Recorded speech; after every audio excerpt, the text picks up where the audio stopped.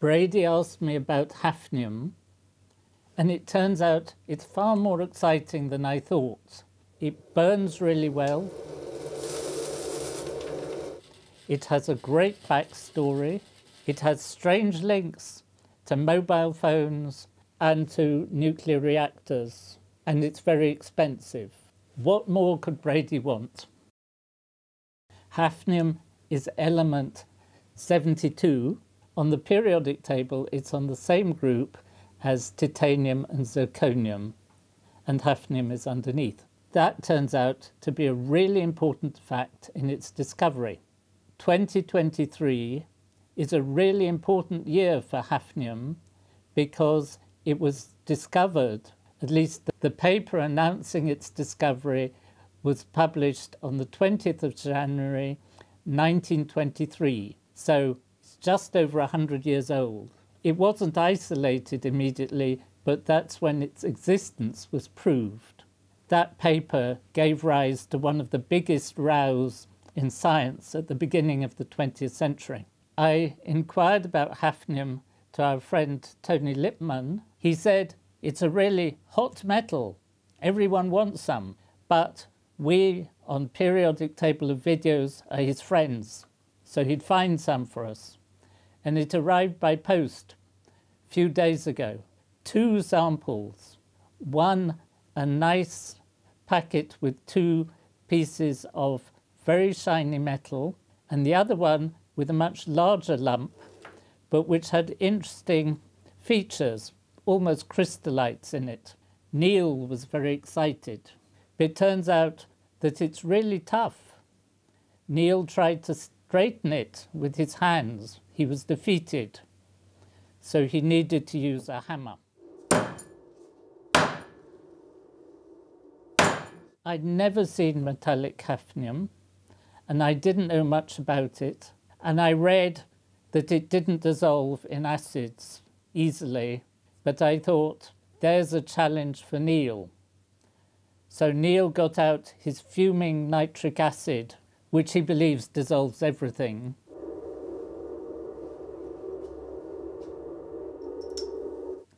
But hafnium was completely untouched by it.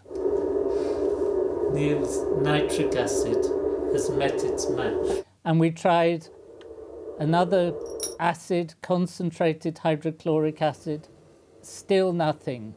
But Neil would not be defeated, so he brought out the aqua regia, which dissolves gold. Aqua regia is a mixture of HCl, hydrochloric acid, and concentrated nitric acid, and they react together to make a much more corrosive solution. And hafnium, much to Neil's pleasure, began to react, though it was a bit slow. And Neil said, even gold reacts faster with aqua regia, and being Neil, he produced a small piece of gold, and we ran them in competition. The gold was a bit slow getting started, but by the time that Neil and Brady were packing up, it had largely dissolved, and the hafnium was still there. Sometime later, this is the gold and the hafnium. Shake it and see if it is, but I don't think it is.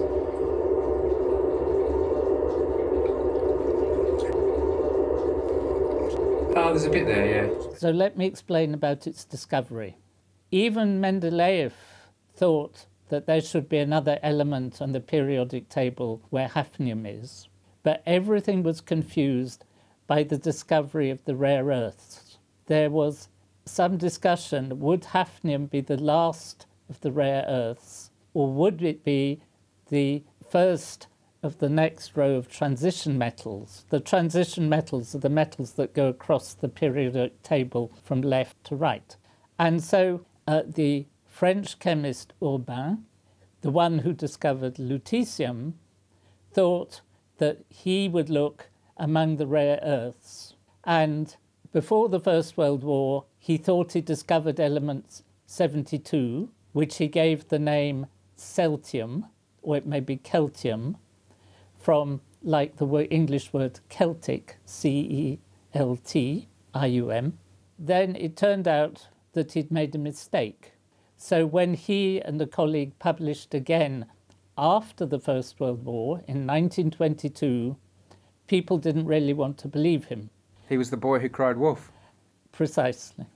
And then in 1923, a Hungarian chemist working in Denmark called de Hevesy, together with a Dutch colleague, Costa, published the paper in the journal Nature, which described their discovery of element 72. And the paper's quite interesting because, first of all, the editor writes that he takes no responsibility for the content of the paper, whether it's right or wrong. And secondly, it was published very quickly and is very short, like most of these papers announcing discoveries of new elements. And because they were working in Denmark, in Copenhagen, they decided to call it Hafnium from the Latin word, or what they believed was the Latin name of Copenhagen, which is Hafnium. I don't know, it's a Latin name that is like Hafnium. Where did Celtium come from? Why did the other guy want Celtic? It's because the original inhabitants of France were Celts. In English they were Celts. I suspect in French they would be called Celt. They were both rather patriotic names.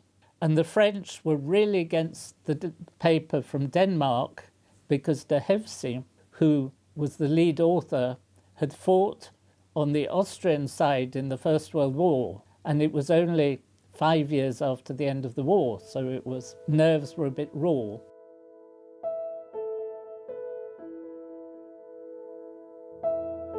Hafnium was supported by Niels Bohr, the very famous physicist, and Celtium was supported by Ernest Rutherford. And so they were both trying behind the scenes to bend the ear of the editor of Nature, who's reputed to have allowed Bohr to read the proofs of the French papers before they were published. I think nowadays, after 100 years, we can say it was all a bit dodgy. Eventually, Hafnium triumphed. I think it's a better name because Celtium is really a bit like cerium and probably would confuse generations of students. Now, the real reason that they were successful is the pair in Denmark realized that Hafnium was in the zirconium group.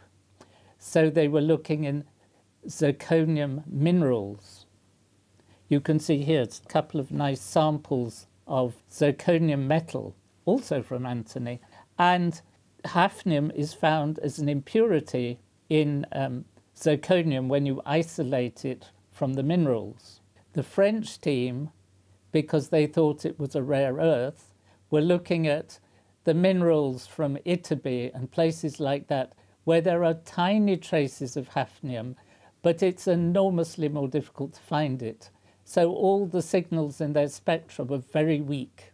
So there's quite a good moral for you. If you're going to look for an element, look at the periodic table first so you know where to look. Now, we come to the most exciting part that Neil discovered. Neil took his file and started making finely divided filings of hafnium. Neil, as you know, is not a small guy, and he found it really quite hard to abrade much of it, of the piece of hafnium. They didn't trust my shaking hands to hold it, so Connor, our other technician, came to hold the paper. And when Neil sprinkled the hafnium dust into the Bunsen flame, it burned to make, presumably, the oxide.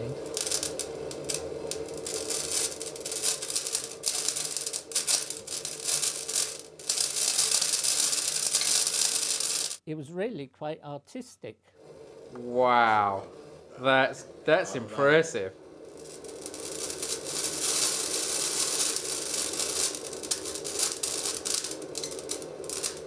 There's a lot going on there. Brady, who'd been a little bored up till this point, started getting really excited.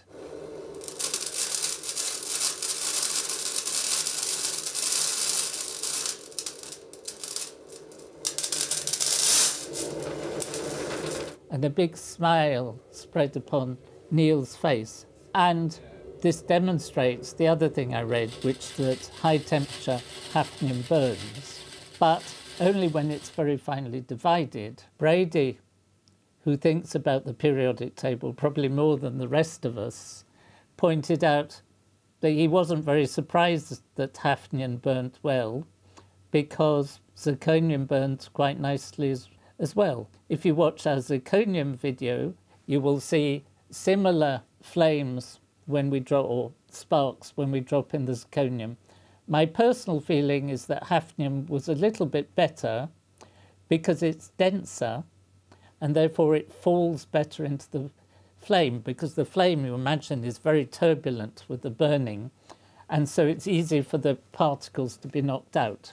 It's up to you to judge. This brings us to why we have hafnium at all, because until very recently it hasn't had many uses. It has a very high melting point.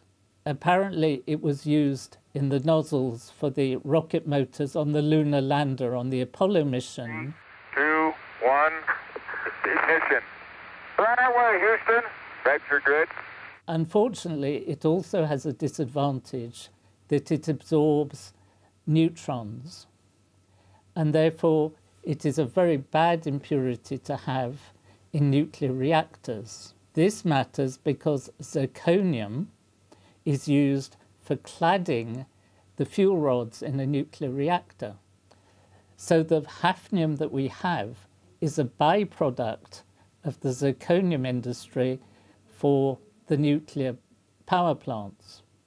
So without nuclear power plants, we probably wouldn't have much production of hafnium at all. So basically, when they're producing the pure zirconium, they have to get all the hafnium out. Yes, but now it has suddenly become really important material, because in electronics, as you probably know, transistors, which are at the heart of whatever computer or phone that you're watching this on, the transistors get smaller and smaller and smaller. And as they get smaller, you need more specialized materials to act as insulators. And hafnium oxides turn out to be very good for making computer chips. Really high purity.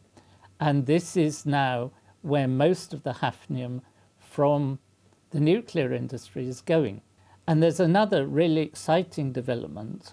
If you have a smartphone, and most people do now, you probably don't realize that inside the screen that's just under the glass, there is an electrically conducting layer which is transparent so that you can see the display. And at the moment, most phones use indium, but indium is getting scarcer, and it is now being realized that perhaps it could be replaced by hafnium, or compound of hafnium. I'm not sure if I've ever shown you a patent, but this is a recent one from the Korean company Samsung. Patents are legal documents. They're usually very boring to read, but you can see from the title, this talks about transparent screens, and at the back of the patent, they're the claims, where they claim what their new invention can do. And you can see there's a whole list of claims, some of which involve screens. So it may well be that your future phones will have hafnium in them. You can support our videos and have your name appear on our periodic table of patrons. There's a link to our Patreon in the video description where you can find out more. And last time I checked, no one's put their name on hafnium yet. You could be the first. And there's an equilibrium. Some are coming off and an equal number are going back on to the surface. So if you just have the gold in there, it appears to be unaffected. If you were on an atomic scale, you'd see atoms coming off and others going back.